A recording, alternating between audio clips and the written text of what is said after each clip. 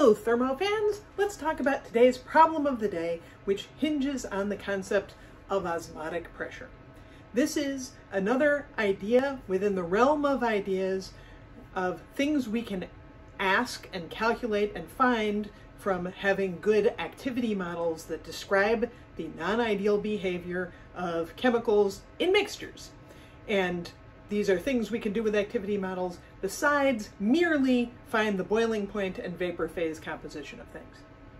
So a really important big idea here is that when we're thinking about activity, if there are two adjacent phases and a given chemical has a different activity between the two phases, chemicals will tend to move from where their activity is higher to where their activity is lower. At equilibrium, you will have the same activity for a given species in each of the contacting phases. But when we're not at equilibrium, the way that the chemicals try to move towards equilibrium is they go from where activity is higher towards where activity is lower. And you've encountered this already, even if you haven't done this by this name. Like that is, you know that if you put some salt into pure water, they will tend to end up eventually completely mixed. Right? So at equilibrium, we've been using fugacity in one phase is equal to the fugacity in the other phase of a given chemical species. And notice this time I wrote this in terms of alpha and beta being our different phases. We've been using vapor and liquid as our two different phases, but I want to broaden this now to make it clear this applies to any two phases that happen to be in chemical contact and equilibrium with each other. So it could be two liquids, it could be a liquid and a solid, it could be a liquid and a vapor, as we've been talking about. This is going to be important as we think about osmotic pressure, because in this case we have pretty much the exact same liquid, but it's on two different sides of a barrier where certain things will not be able to cross that barrier. So we can think about this in terms of fugacity, or we can think about it in terms of activity, the activity of substance I in one phase at equilibrium will be equal to its activity in the other adjacent phase. So what is tremendously cool to me about osmotic pressure and the whole idea of osmosis is that we can physically see something thermodynamic. And usually thermodynamics is happening kind of invisibly, you know, heat is moving and energy is flying about. But in osmosis, we can actually see this in action. So imagine, if you will, what we have in the drawing, which is I got a big old fish tank, and I've put down the middle of the fish tank a barrier of some kind that's called a semi-permeable membrane. So it's something that, say, water can move freely through, but that solutes dissolved in the water cannot move freely through. And this sounds a little far-fetched, but we know how to manufacture things like this, and in fact, you are covered in a semi-permeable membrane. Cell membranes are semi-permeable membranes. So imagine, if you will, then in this fish tank where we have this set up, on both sides we have water, but on one of the sides there is a solute of some kind. Maybe it's salt, maybe it's sugar, dissolved in that water. And so we have side one, pure water, side two, water with a solute, and that solute is too big to go through the membrane. So water can move back and forth freely, but that, let's call it sugar for the moment, that sugar cannot move through the membrane. So we know, if we look just at the activity of the water, that because it's pure water on side one, that means its activity should be 1. And then on side two, it's not pure water, so its activity's got to be lower than 1. So the activity of the water specifically is lower than 1. And so the water is going to tend to do what? Well, in an attempt to establish equilibrium, it's going to flow from side 1 towards side 2. And I'll illustrate that in just a second. But you see, I hope that makes sense, that that's what's likely to happen. And maybe in high school chemistry, when you took this, they called it Le Chatelier's principle or law of mass action. It's all variations on the same thing. Stuff goes from high activity towards low activity until we have evened out the activities. Now, if you think this through, it's never going to work, right? As water leaves side 1 and goes to side 2, because that solute's not going anywhere, we're never going to get to the same composition on both sides.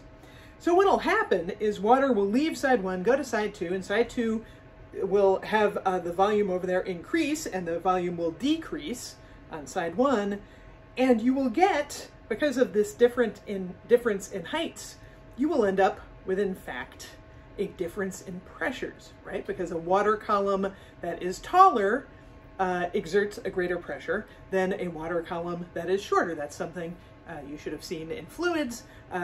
That difference in pressure is in fact equal to rho GH. Right? So H, our difference in height, rho, the density of water, and G being gravity. So we assume we're on Earth. So eventually what's going to happen is flow is going to stop between side 1 and side 2, not because the concentrations are equal. That won't have happened because the solute can't move. It's going to have stopped because the driving force created by this activity difference will eventually be balanced by the pressure difference between the left and the right. And that is the part, right? Mind blown, right? We have something that's like activity, which you can't touch or feel or smell, but activity can create a height difference that we could actually measure if we could set this up physically. That's so cool. So this thing that just happened is osmosis, and osmotic pressure is that pressure difference that exactly balances eventually the activity difference between the two sides. And that's all well and good if you want to explain cells bursting because you put them in pure water, or your fingers perhaps getting wrinkly in the bathtub. But what we think is more useful as engineers is using this process backwards, right? Because this ought to work both ways. We can put pressure on the side with the solutes in it and basically squeeze pure water out through the semi-permeable membrane as long as the pressure we exert is greater than that that was caused by the activity in the first place. And that's called reverse osmosis, and let's give it a try. So I started on the last slide to do a little bit of the derivation of the osmotic pressure calculation. We're going to skip that. You can look it up in a book if you want to get to the details. It all eventually comes down to a rather simple equation that is a bear to implement. So this is going to look simple, but you have to be super duper careful with your units to make this work. So osmotic pressure is often represented by capital pi. So this is what I have drawn in here. Or you could just write osmotic pressure if you aren't comfortable with capital pi, because that stands for several other things that we'll see later in this class, and perhaps you've seen in others. And that is equal to, I think I have left off a natural log here. Oh no, I haven't yet. Okay, good. That is equal to R, you know, gas constant, you know R, times temperature, it's got to be absolute temperature, divided by the unit volume of water, times natural log of water's activity in our system. And you got to note, unit volume of water is how many moles of water are in a liter. So this tends to be a constant. You can adjust it for a temperature variation because the volume will change slightly with temperature, but we're usually looking at about 55 moles in a liter of water. So you can go ahead and use that there. But again, watch your units, because remember, a liter doesn't translate into meters very nicely, which you probably have embedded in your gas constant. And that AW is water's activity in our setup. Note, as written right here, this gives us a value at a particular set of concentrations.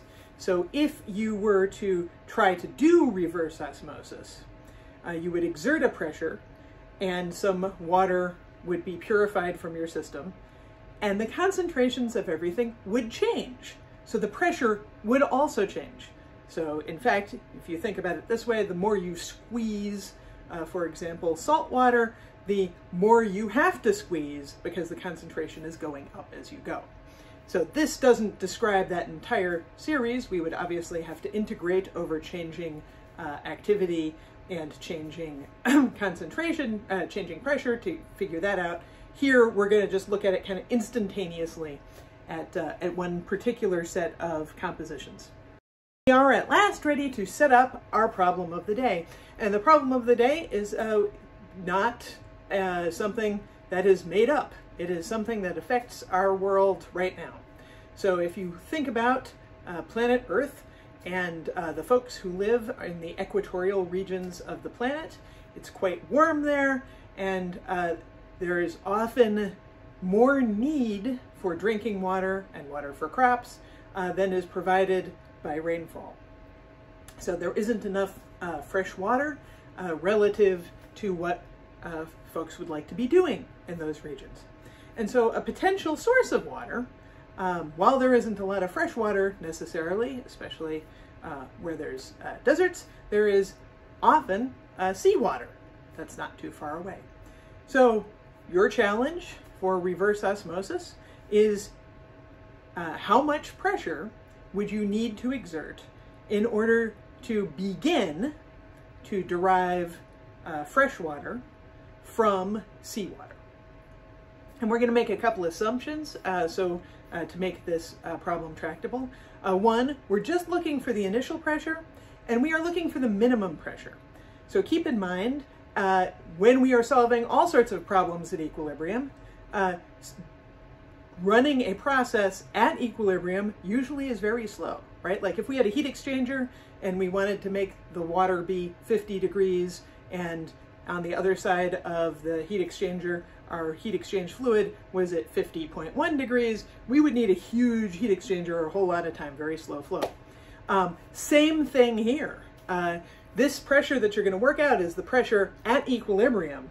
So to actually make things happen at any appreciable rate, you would apply more pressure. And then remember that as the concentration goes up, as you've applied pressure, you have to apply even more pressure to keep that going.